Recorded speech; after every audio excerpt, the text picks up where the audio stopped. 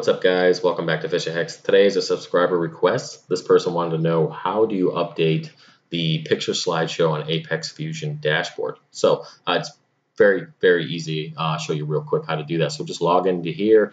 You're gonna come down to this little gear symbol right here underneath the picture itself. Go ahead and click on it.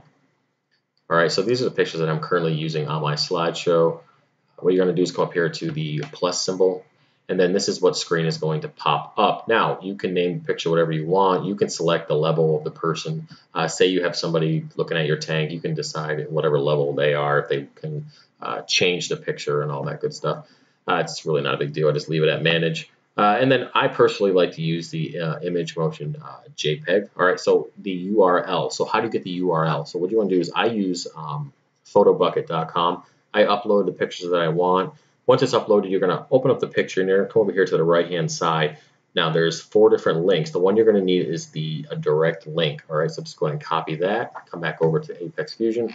We're going to call this close-up coral. And then you're just going to copy that into the actual URL space. Hit OK. All right, and then you're going to come back over to the dashboard. And we're going to have to skip through so we can actually find this picture. So, oh, there it is already.